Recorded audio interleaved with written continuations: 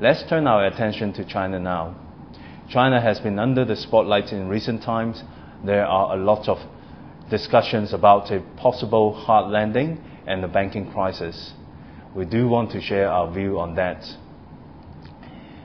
In short, we do see the Chinese banking sectors is likely to come under pressure in terms of their profitability and asset quality.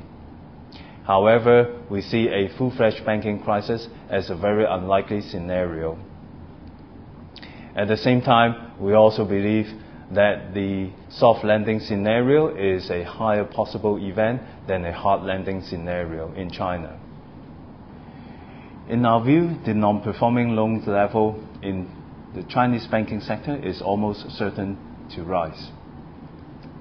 In the past 2 years, the strong loan growth and the loose underwriting standards for lending made to local financing vehicles has weakened the banking sector's average loan quality. We believe the key risk to the banking sectors are the lending to local government financing vehicles and their exposures to property developers. At the end of 2010, exposure to local government financing vehicles is about 18 to 20% of the entire loan book for the banking sector, which stood at 50 trillion RMB. Lending to property-related exposures is about also 18 to 20% of the entire loan book, and the lending to property developers is about 12 to 13%. Now, let's take a look at the potential impact. And let's take an extreme case first. Assuming that there is no government support coming, which we believe is a very unlikely scenario, the banks are likely to face a 600 basis point rise in their NPL level from their lending to local government financing vehicles. And that will translate into $400 billion of bad debt in the next few years. However, as I mentioned earlier, we don't believe that is a likely scenario. There are indications that the government has already considering different measures to take away risk from the banking sectors. That said, we do not see that the banks will walk away clean.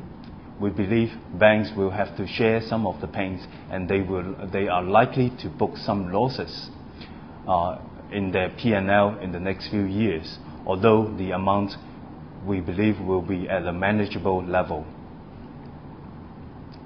Now, another key risk area is lending to developers.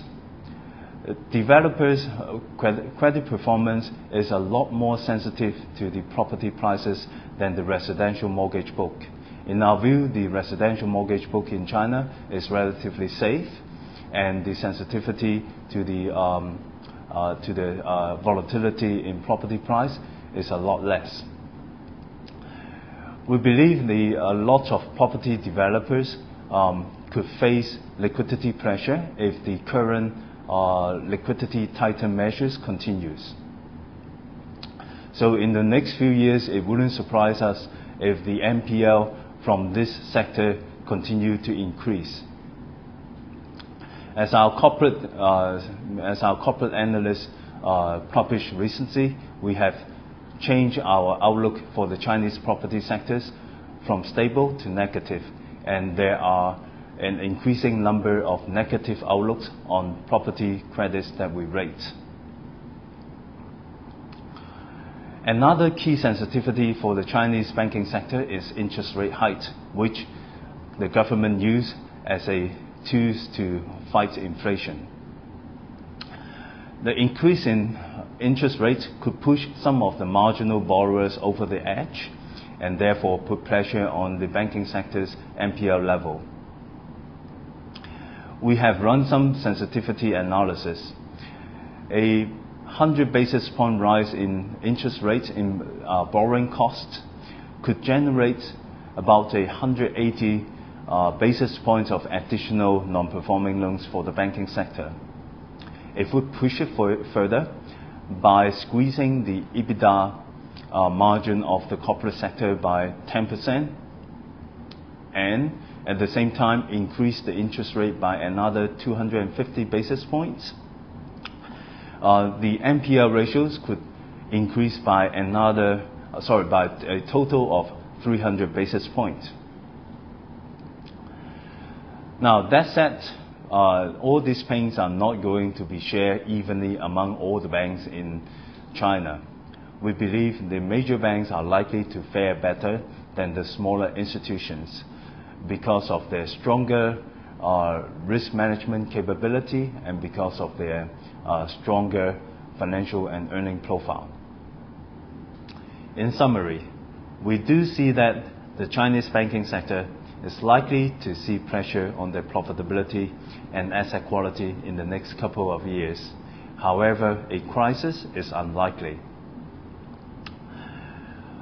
The banking system's current sound financial profile, strong earning capability, potential government support, and a robust economy all provide cushions for the banks to face challenges in the next couple of years.